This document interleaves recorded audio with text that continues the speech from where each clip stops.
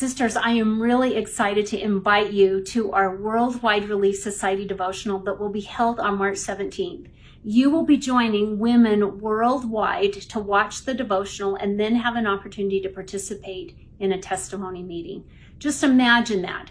Women all over the world assembling to commemorate the beginnings of Relief Society.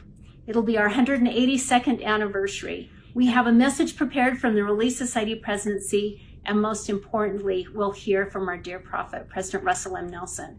I hope that in preparation for the devotional, you may spend some time reading Jesus Christ is Relief, a conference talk that I've given.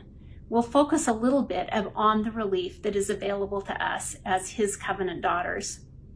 I also hope you'll come prepared to take notes and record for yourself the impressions and thoughts that come to you during the devotional. You will have an opportunity to share your testimony at the conclusion, but even if you don't have that opportunity to stand on your feet and vocalize your testimony, I hope you will take this opportunity to record it in writing. We really look forward to being together.